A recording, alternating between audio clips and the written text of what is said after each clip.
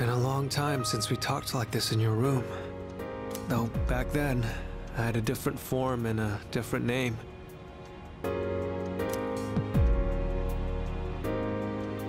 It seems like you all decided to let me live. You're all going to risk your lives on a battle you can't win. But they're not the ones here right now. You are. I'll say this one more time. If you kill me, Tartarus, the Dark Hour, and the memories of your battles will all disappear. Tomorrow, you'll wake up as a normal high school student. You'll be able to live in peace until the moment of the fall. But if you let me live, you'll spend every waking moment until that day dreading your inevitable death.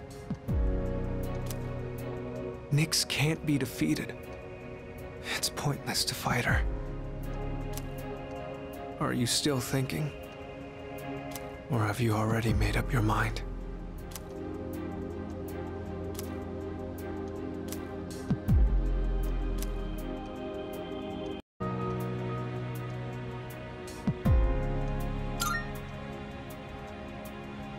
So then, you understand.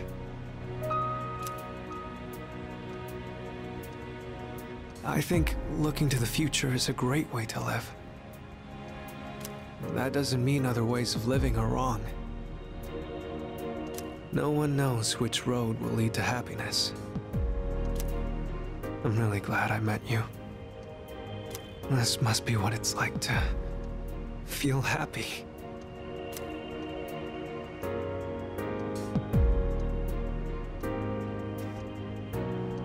Thank you for everything.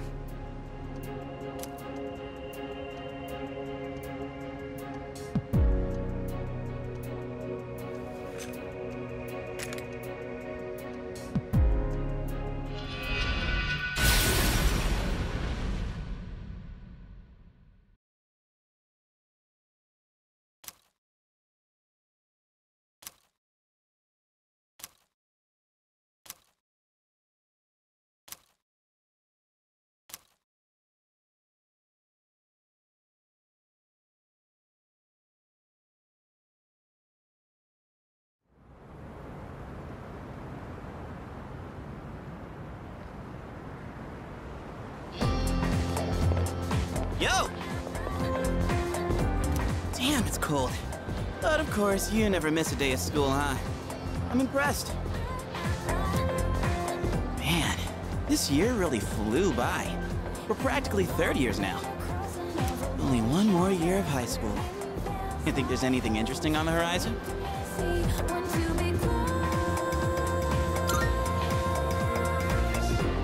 Huh. You think so? Looking at the current third years, I'm not really sure. Pretty much all they do is frickin' study. Sure doesn't look like fun to me. Is that what we're gonna turn into next year? Man, why do I feel like I'm forgetting something? Hey, is that girl looking at us? Dude, she's pretty cute! How come I never noticed her before? What are you talking about? She lives in the same dorm as us. Wait, she does? What's her name then? I don't know. Sheesh, then you barely know more than me. Anyway, it's always crazy in the dorms this time of year. With so many people coming and going. Oh yeah, did you hear? Sonata-senpai's moving out. You know him, right? He's the captain of the boxing team. Yeah, not that I really talked to him. And obviously all the graduates are leaving.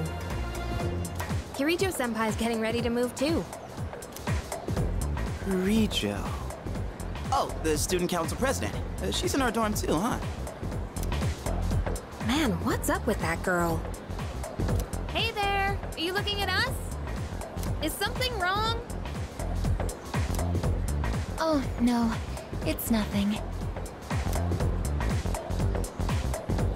She looked like she had something on her mind, huh? Wait, you think she might be interested in one of us? Not a chance. Man, you really know how to hit a guy where it hurts.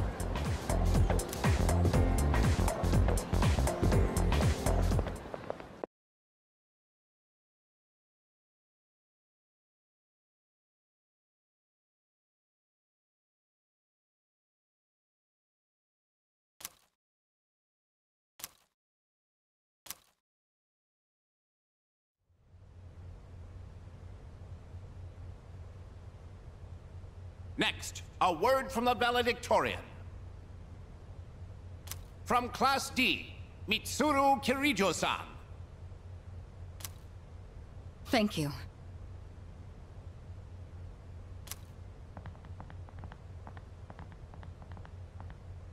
This last year, I accepted an important responsibility as Student Council President. When I first addressed you from this podium, I spoke to you all about seizing opportunity while you had the chance. Well, it must have been fate that intervened and gave me an important reminder of this. As many of you may know, my father unexpectedly passed away due to illness. To tell the truth, after losing my father, I also lost much of my self-confidence. I had overestimated my ability to handle everything alone, because I believed it was the right thing to do. Few people can be that strong. There are times when we can't stand without the support of others. After my father's death, I received kind words from many people. You all taught me the value of allowing yourself to be cared for and protected. I hope to continue forward with the support of those around me. For us graduates, it was truly an honor to share the last 3 years with all of you. Thank you so much for those wonderful years.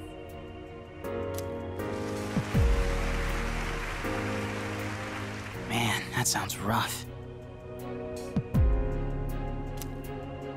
I guess even the student council president cries too, huh?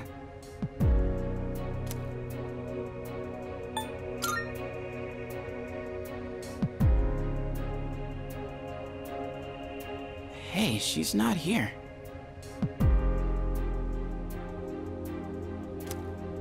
Who's not?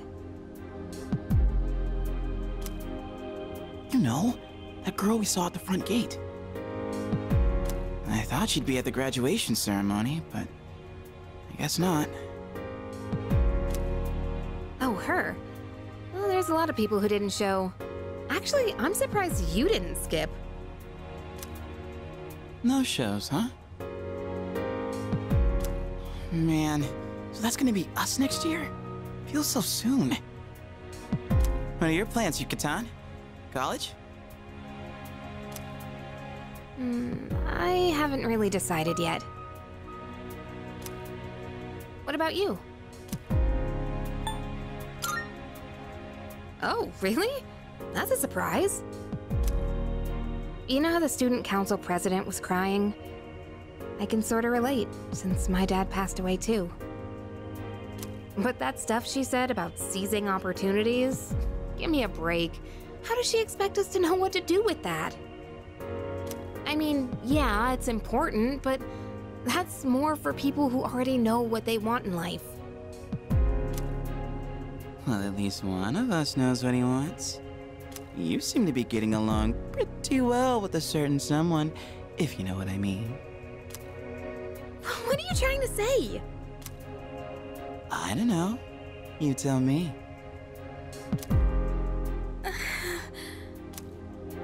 Well, anyway, there's no hurry to decide what we want to do with our lives, right? I mean, I already have so much on my plate right now, you know? Yeah. I guess that's true.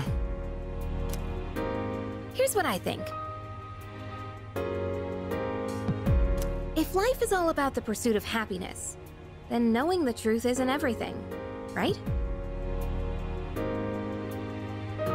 Sure, we do what we gotta do, but if we're taking a stand on every little thing, there'd be no end to it.